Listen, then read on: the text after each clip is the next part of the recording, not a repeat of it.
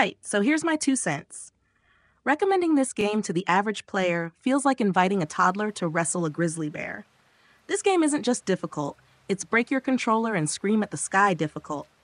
I've rage quit it twice already, but like some masochistic boomerang, I keep crawling back for more. But hey, it's Lovecraft. The mythos and cosmic bloody horrors aren't exactly known for being a walk in the park, unless your idea of fun is going stark raving mad. Let's talk technicalities.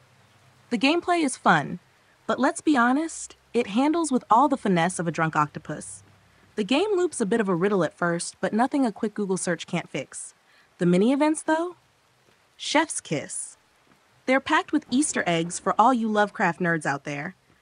Honestly, probably the best tribute to the man's work I've seen in a game. So yeah, I'd recommend it, but only if you're a diehard Lovecraft fan, or the kind of person who finds joy in getting repeatedly smashed by a game. I'm currently stuck on easy mode, getting my butt handed to me for the past week, but who knows?